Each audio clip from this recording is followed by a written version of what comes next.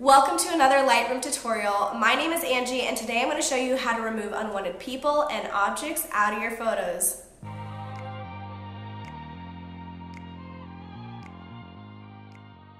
Alright, so this is a photo at Mount Tibidabo in Barcelona.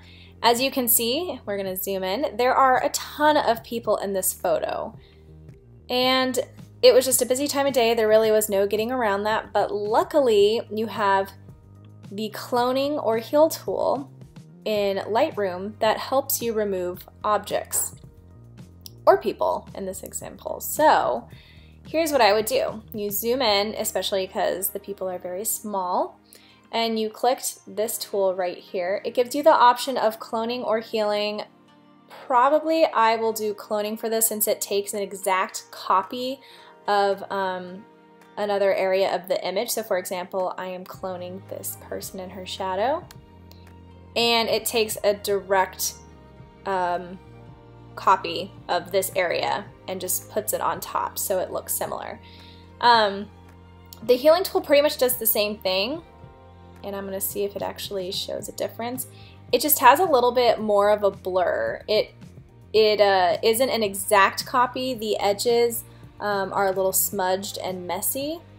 So if I changed it to a clone, you can see that now it's an exact copy, and you see like these edges right here. So for this, it might actually be better to use the healing tool. So now I'm gonna keep on editing these people out, and yeah, just show you kind of how you can do that.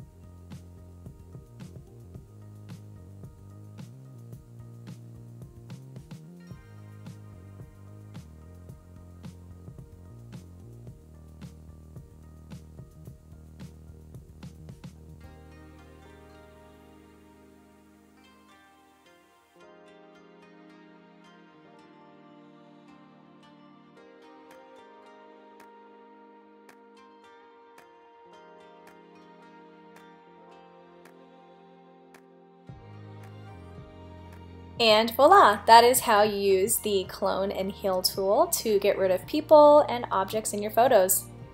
So if you have any questions, leave them in the comments below. Also, if you like this video, feel free to subscribe, or you could check out some of my other tutorials and videos right here.